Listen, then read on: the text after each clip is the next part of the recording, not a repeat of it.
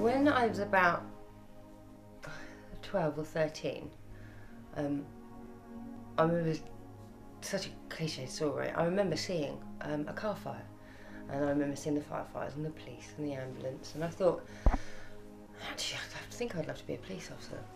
And when I got older, when Georgia was about 6 months old, I went to Winchester police station and had our interviews, and something didn't feel right. It was only then, when I was going through the interviews with the police and everything, that, it was then that I said I wanted to be a firefighter.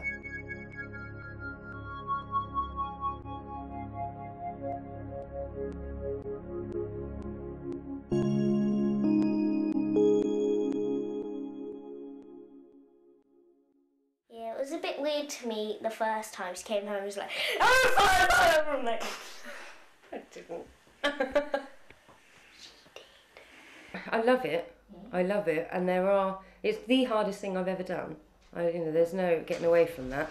Physically demanding, emotionally demanding, and draining, because there's a lot more behind it mentally and theoretically to put into practice, rather than just rushing in and getting hurt and thinking, oh, maybe I shouldn't have done that in hindsight, because I can't afford to do that. At the end of the day, if though George has recently started seeing her dad again, I am still a single parent.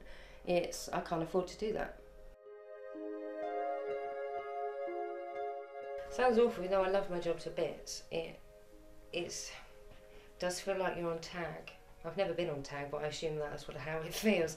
I can't go out anywhere. I can't. It even affects me as a. Even though I'm a mum, I'm a single mum, and I work.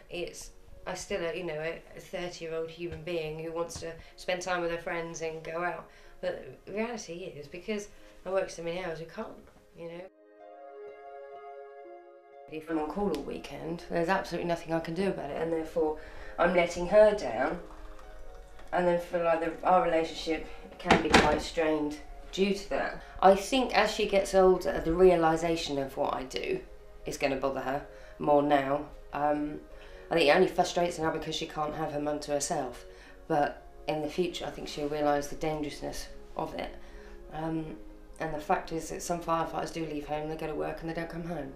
And that's, I signed that contract because it's literally a legal binding contract that I will risk my life for savable life. Obviously as a 9-year-old she doesn't understand that, and I wouldn't dream of even entering that conversation. I just say, don't be so silly, that's mummy's the hero, mummy's going to come home. But the reality of it is some of us don't come home. to be honest, it's really kind of scary every time she gets called out. And you never know what's going to happen. So, yeah, you never know what to do. Sometimes it's in the middle of the night though, isn't it, so you don't know. Or it wakes you up and then you're not happy in the morning, are you? No. So Mummy got called out last night. I know. Like Georgia said, it has got a lot more tense, hasn't it? Because you're trying to find the time together. And I'm a real believer in quality rather than quantity. Because I think sometimes you can just get stuck under each other's feet and you get frustrated with each other, with her rather with me. But I think she gets frustrated that like she can't have her friends round. Don't you? Duh. I do feel really guilty, a lot, because as a single parent I have to work, I have to earn the money, and it just so happens that this is my career. Trees. Yeah, it would be cool if it grew on trees. Mummy wouldn't have to go anywhere. But it is my job, and I could be one of those people that gets up every morning and I think it's an excuse not to go in, and that terrifies me. So we don't want to do that.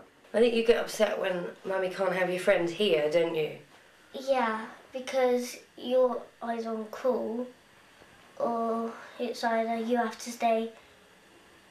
Well, it's very unlikely that you're not on call. But I'm on call a lot, I know. Yeah. But even though I'll go out, we'll only ever be at a call for 1 or 2 hours, 3 at the very max.